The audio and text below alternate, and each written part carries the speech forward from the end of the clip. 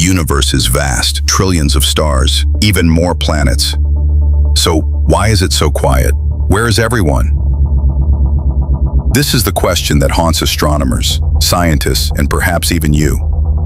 Welcome to the Fermi Paradox, the greatest cosmic mystery of all time.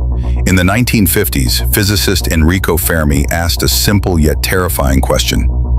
If the universe is so old and so big, where is everybody?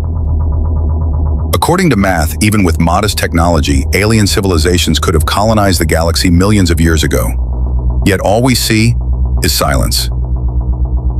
One chilling answer? We are the first. Life is rare. Intelligent life? Even rarer. Maybe Earth is the only place it ever happened. A beautiful accident in a cold, indifferent universe. Or maybe they're out there, watching, waiting. This is the zoo hypothesis, the idea that advanced civilizations are observing us silently like animals in a cosmic preserve. Are we too primitive to contact, or too dangerous? Perhaps civilizations do arise, but they destroy themselves before reaching the stars. Nuclear war, AI run amok, climate collapse, this is the great filter, a barrier that stops life from spreading.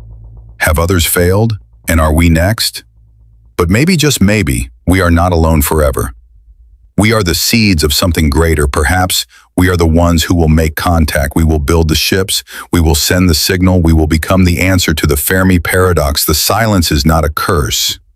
It is a question. And the answer may be us.